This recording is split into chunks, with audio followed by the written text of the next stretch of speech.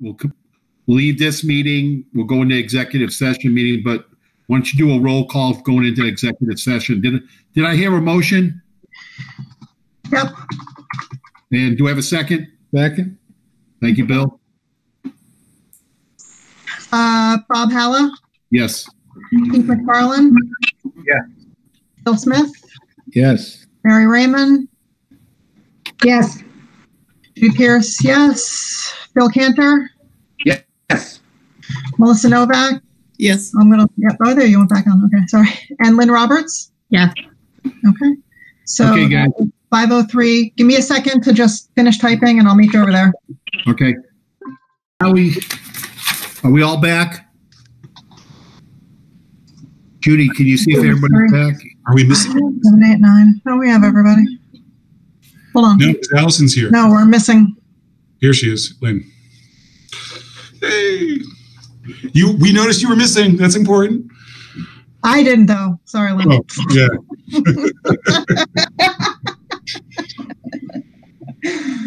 All right. Just remember, you're being recorded, young lady. So I need a motion to accept the MOAs. Motion. Mr. Chairman. We got a motion and a second, and Judy's going to do a roll call. Bob Halla? Yes. Keith McFarland? Yes. Bill Smith? Yes. Mary Raymond? Yes. Judy Pierce, yes. Phil Cantor? Yes. Melissa Novak? Yes. Lynn Roberts? Yes. There you go, Bob. Thank you. So it's passed. Are you happy, Allison? Next, we have two policies to discussion and vote. We usually talk about them, but I guess these are pretty precedent type of policies. So we have two of them, and Darius will just go over them. So just on policy, so we could do a double. So I was talking with the attorney this morning just for clarification on this. You can waive the double reading of a policy, the reading and then on one meeting and the voting on another meeting. If you feel that the policy, doesn't require the time between the two kind of things. Basically, the committee can vote to waive a reading session before a voting session. Okay, and that's kind of if it's considered an either emergency policy or time presents that the fact that you need the policy in place prior to the next meeting. Our meeting, we have a meeting next Tuesday, so we don't have to break that today. But if you also these are very straightforward policies. So if you want to waive and just vote them tonight, you can also do that as well. So I'm just kind of giving you kind of the background on that. It's a little bit different, and the reason why I'm saying that is because I'm going to encourage the 38 to vote them on Thursday, because I'm not bringing another 38 meeting together for two policies. You know what I mean?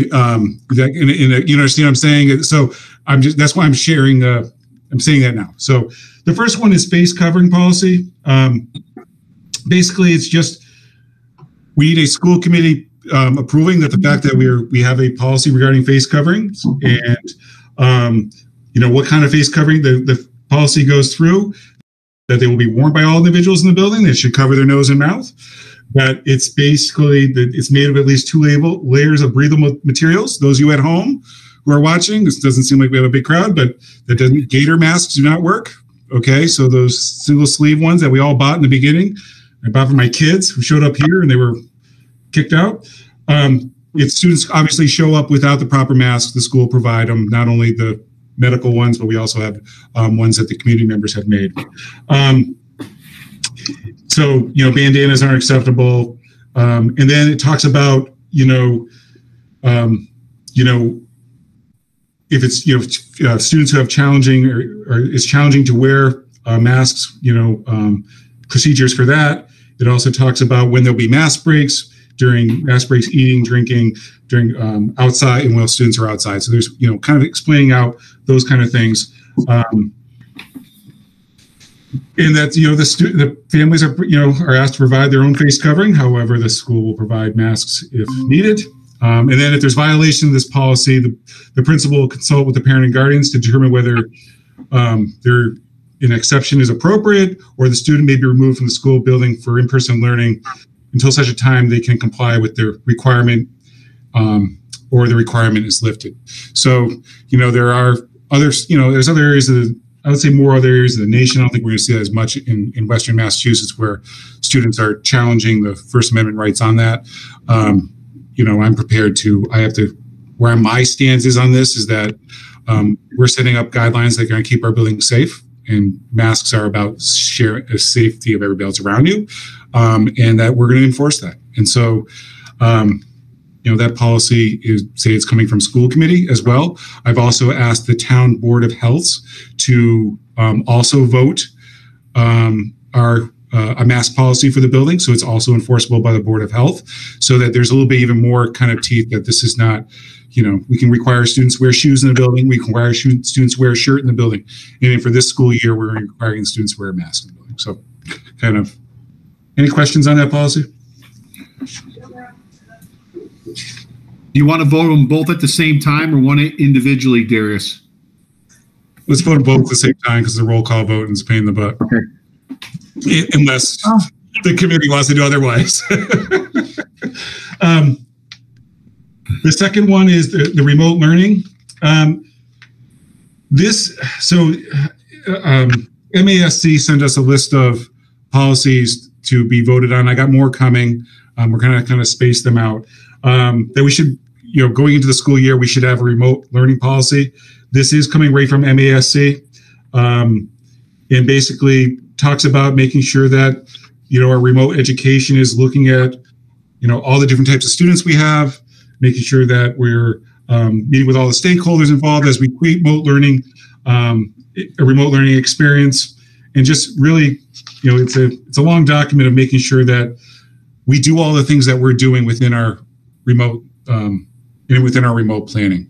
So it's a little backwards, I know. Maybe you put the policy and then we put a plan to the policy, but it's basically policies hold our district to a standard, and this policy is making sure that we do all those things in our remote plan. And right now it is all in our remote plan, but if we were to suddenly try to remove something, someone can say your policy says that you'll be doing this. Yeah, you all had a chance to read it as well. Again, do we have an addendum that we have to? That's part there's of a addendum that they send along as well with it. Basically, making sure that we reach special education students, English language learners, physically challenged students, homeless students, students in foster care, students in military families, students pregnant or parenting students. And then facilitating collaboration to move any barriers around collaboration, and then protect students' rights and parents' rights regarding FERPA, Privacy Acts. So all those things that we're considering in our plan, it's just basically outlining this. It's clearly a boilerplate one because it's talking about when would you use a remote plan, and we talked about that right now for this year. I think in the future, it's going to be interesting after this year's, when we get through this, because we will get through this, folks, and things get better, what remote learning will look like. If there will be a change in how we do education, maybe remote will be, something that continues, not just snow days. Maybe there's going to be days where students are remote. I don't know. It'll be interesting. I think it'll be interesting to see where we go with it eventually. Gotta have the positive in this because I know there's a lot of negative around this right now. Mr. Chairman. Yes, sir. I'd like to move to waive the reading period, and move directly to approve these two policies as presented. We got a motion. Any other discussion? Missy, you have something? Nope. Mary? I wanted to know, are you sure that a physician note is required for an exemption? If you look, hold on. If you look at one of the highlighted links, I think it was the first one with Governor Baker's order. Hold on. A person who declines to wear a mask or a cloth face covering because of a medical condition shall not be required to produce documentation verifying the condition. I wrote a written note from a physician is required for requested exemption. That's what this one's particular. So you're saying there's in conflict of. Oh, right. So I think without a written note from a physician, you're going to have people saying, you know, no, I understand that. In the policy at the bottom under the legal reference, it says it's not required. Just wanted to bring that to your attention.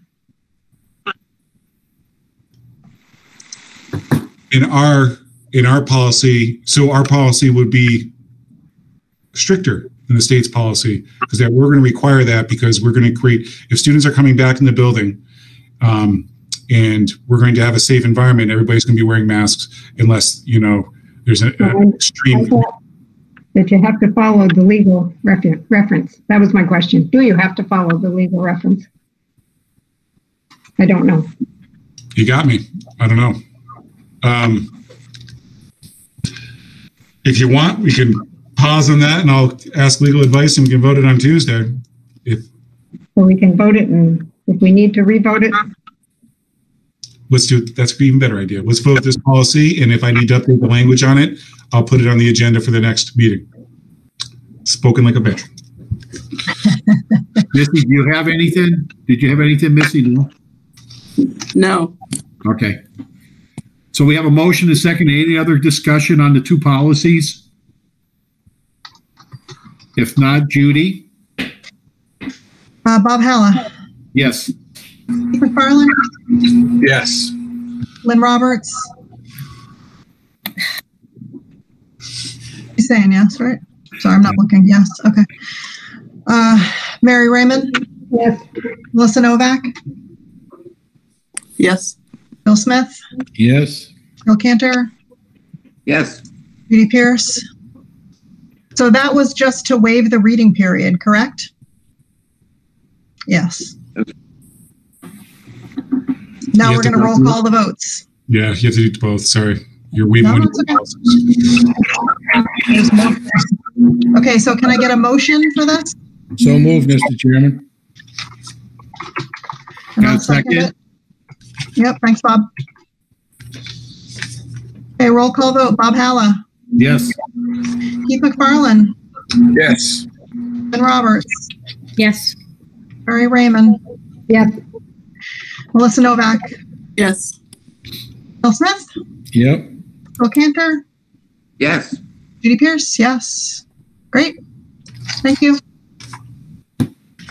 Now, if anybody doesn't have anything else, anybody have any other questions, and we'll see each other next week.